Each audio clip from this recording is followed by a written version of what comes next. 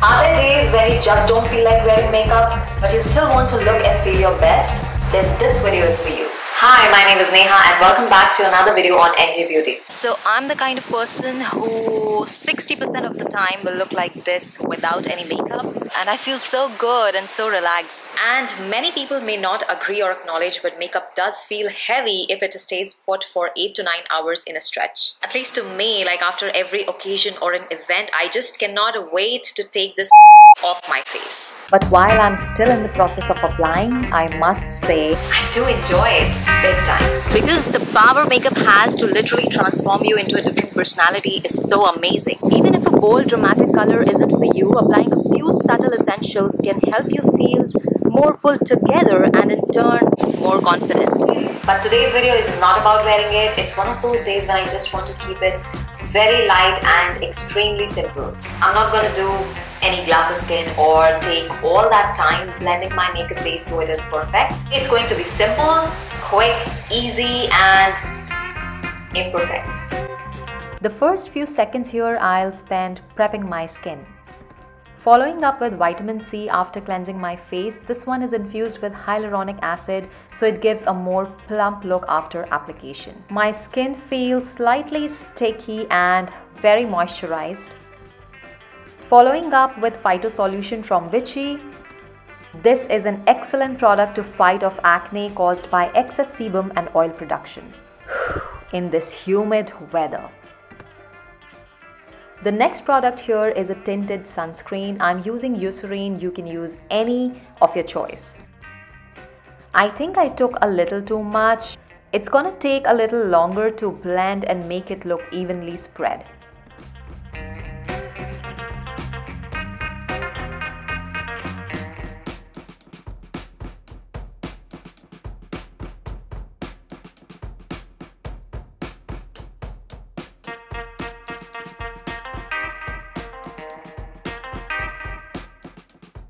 Not forgetting the lips and making sure that they are also well hydrated.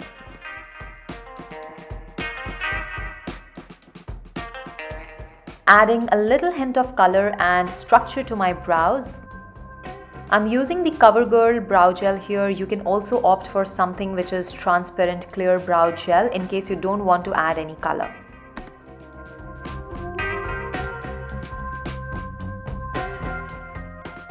Using the same gel onto my lashes, just giving them a little more thickness so they are slightly more visible. Adding the thinnest layer of a gloss to make lips appear plumper. I'm using here the Lifter Gloss from Maybelline.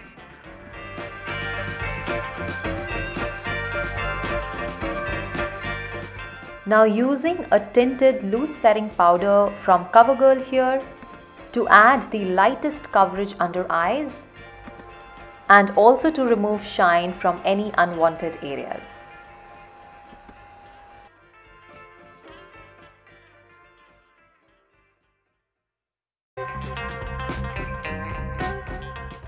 Now using the tiniest amount of concealer to spot conceal, I'm using the Milani Conceal Plus Perfect Concealer here.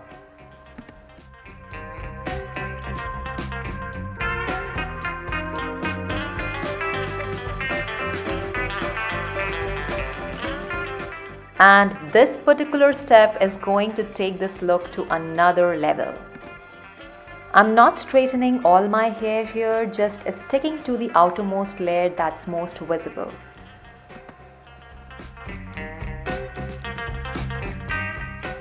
Adding on some jewelry and accessories isn't gonna harm.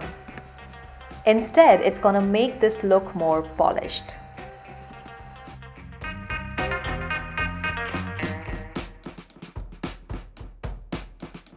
I hope you have enjoyed this video and learned from the tutorial. I'll see you all in my next video. Until then, stay tuned, stay beautiful.